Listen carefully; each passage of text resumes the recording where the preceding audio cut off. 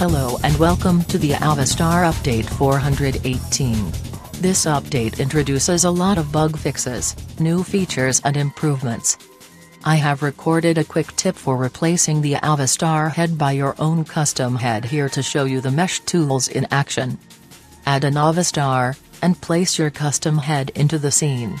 Then match the seams of the custom head and the default head. The following method works best when both heads have the same number of vertices on the seam. Select your custom head and align it roughly to the Avastar.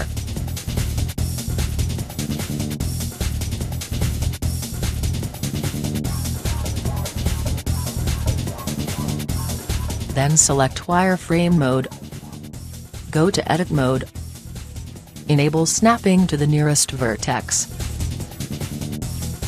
And disable snap onto itself. Then the vertices will only snap to different objects. My custom shape uses a mirror modifier, so I only need to snap one half of the head.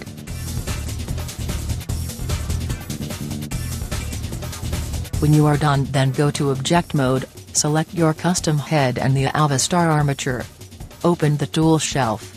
In the mesh tool section you now find the weight copy panel. Click on copy weights. Then bake to T-pose. Now your custom head is weighted and attached to the armature. Go to the bones object data section in the properties window. Disable the visibility of all of the Avastar's head parts. And now you can animate and export your new mesh character. Here is another tip.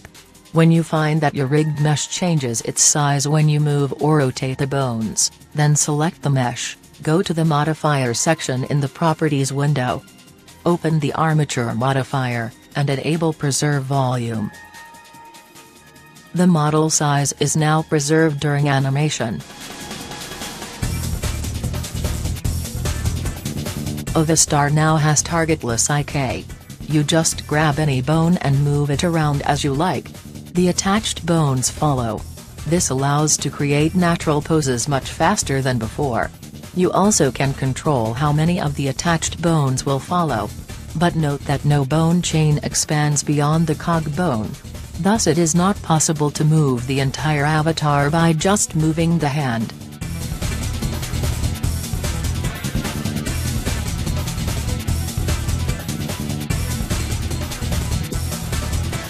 The mesh tools also contain a weight editor, which allows you to modify mesh weights.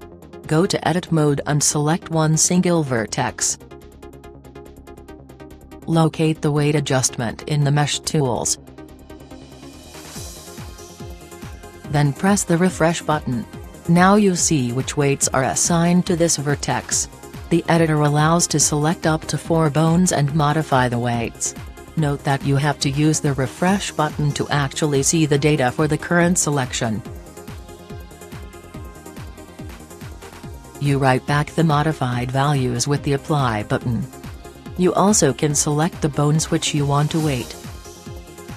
When you select multiple vertices, then no mesh weights are displayed, but you can set the weights for all selected vertices at the same time. Press the apply button to write the weights back into the mesh. Up till now we had all Avastar settings in the properties sidebar. We have changed that. Now you find the settings at following places. The animation export settings have been moved to the render properties.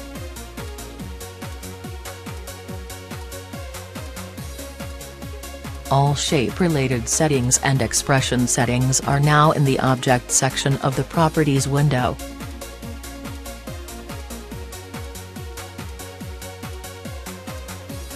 And finally the rig display related settings are now in the object data section.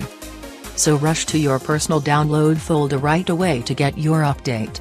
We hope that you have fun with all the new and amazing functions. If you are interested in purchasing Avastar, then please go to the Jazz shop in Second Life, or purchase the tool via PayPal, directly from our website. Thank you for watching.